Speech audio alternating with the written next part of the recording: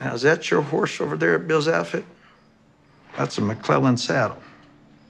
And would I be right to suspect that that is a Springfield trapdoor rifle that you got tied up there, too?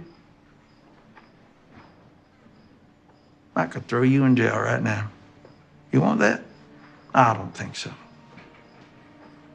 Only one reason I don't. And that's on 2 items on your horse. Because what they tell me is that you're just not another vagabond or a criminal that I should be locking away. It tells me that you're Army.